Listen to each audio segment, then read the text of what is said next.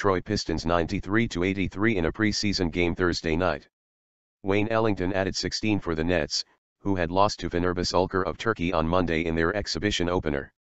Nets, Chris Daniels, a 31-year-old rookie, hit a pair of three-pointers in the fourth quarter. Lopez grabbed 9 rebounds. Pistons, after struggling Tuesday against Indiana, Ersan Ilyasova had 15 points and 7 rebounds. Andre Drummond had 14 points and 11 rebounds. Key return: Detroit point guard Reggie Jackson returned to the lineup after missing Tuesday's game with Achilles soreness and scored 7 points in 29 minutes. Days off: Joe Johnson, Jarrett Jack and Serhej Karasev did not dress for Brooklyn, due to previously scheduled rest.